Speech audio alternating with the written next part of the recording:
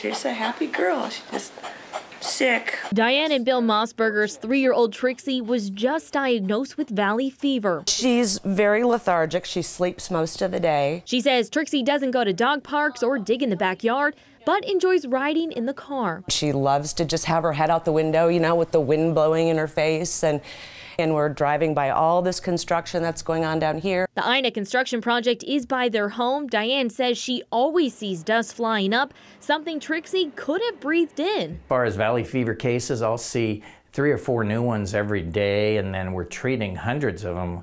Dr. Richard Livingston with the Coma Animal Clinic says Tucson has a bad caseload of the disease. The valley fever is called a deep fungus. It lives on the surface of the soil. After the monsoon rains, it sporulates on the soil, and then the winds come along, whip those spores into the air, and we all inhale it. He says common symptoms include a cough, fever, weight loss, and even seizures. Monthly treatment can cost up to $60, and that doesn't include doctor checkups every 3 to 6 months.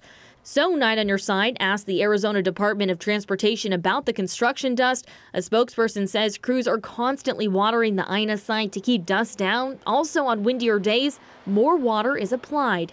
Dr. Livingston says there's no way to prevent a dog from getting valley fever. If they're outside, they're exposed. What I think I've learned from this is with our wind on these windy days and near all this construction is maybe keep them inside. Priscilla Casper, KGUN 9 on your side.